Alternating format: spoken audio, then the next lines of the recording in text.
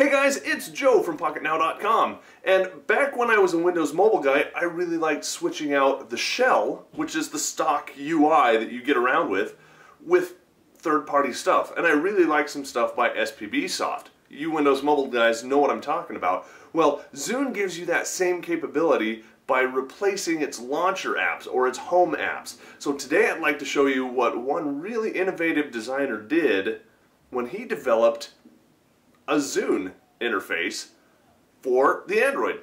Let's go take a look.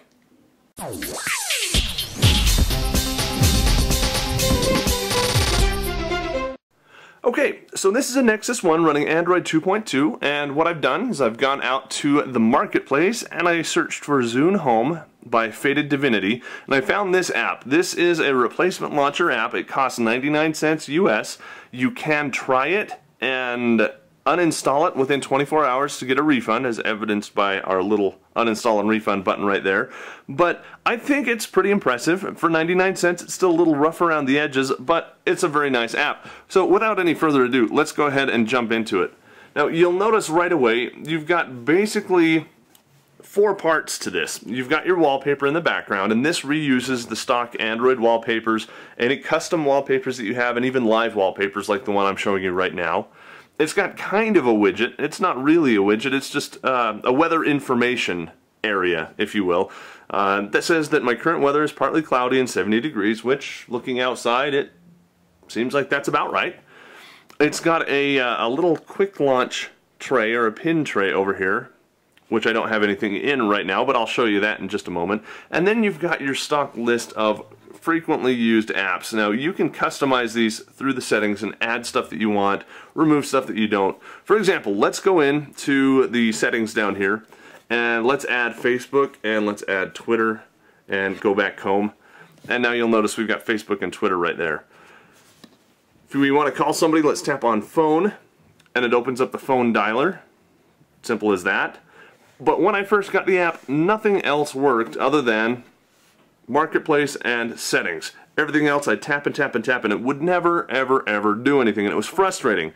In fact, it was so frustrating I had to go out, spend a few minutes Googling it to find the answer. So let me give you the shortcut right here. Let's go into our apps. You'll notice a little bit different looking app drawer here. And let's say I want to wire up my browser to the internet word on the home page. So I'm going to tap and hold. And now I can either pin it to my quick list or launch it from any one of these. So I can launch it from internet, and then when I tap on internet, right there it works, just like it should. But it doesn't have to, and the reason that doesn't come pre-wired is, for example, music.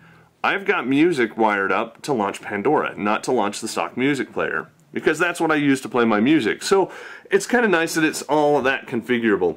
Let's go ahead and jump in here and I'll show you the last part. This is Angry Birds. It's an awesome, awesome game that we should be getting a full version here anytime now. Let's say I want to pin that to my quick list.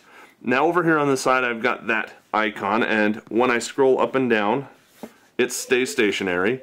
I can go in and look at my quick list, just like that. And then if I want to remove it, I simply tap and hold, and it will unpin it from that quick list. So really, really kind of cool. Very Zune-like. Not entirely Zune HD-ish. In fact, if we go back in here to settings, you can see some of the Metro style, I don't know, the overall Metro-ish look. How do you really call that? Kind of neat. Really, really ingenuitive, putting an entirely foreign UI onto an Android phone and just really making it work. For 99 cents, it's well worth it. For impressing your friends, it's really worth it. So go ahead and give it a try. If you like this kind of video and you want to see other alternate launchers, you're going to want to subscribe to the Pocketnow video channel if you haven't done so already. I assume you already have, but I got to keep reminding you. If you like reading about this kind of stuff, head over to Pocketnow.com and read some of our articles. We cover all kinds of stuff, not just Android, not just launcher, but all the different mobile platforms, including that one from Apple. I forget its name. iPhone, I don't know. But go ahead and take a look. And yes, that is humor. So, for Pocketnow.com, I'm Joe Levi. Go ahead and leave me comments and let me know if you have found a very cool home launcher or an alternate UI, or if there's something that you'd like to see in the future.